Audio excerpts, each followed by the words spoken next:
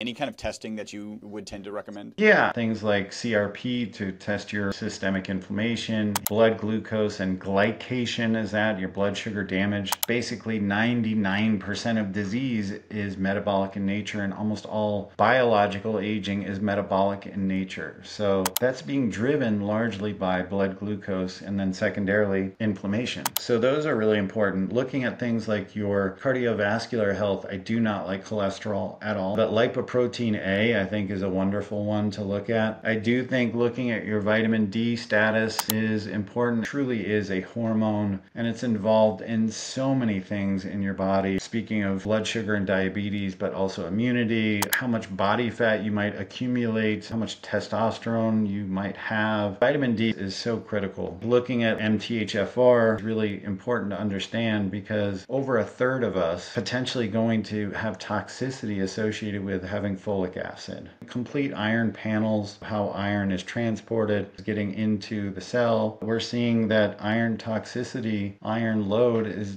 deeply associated to longevity.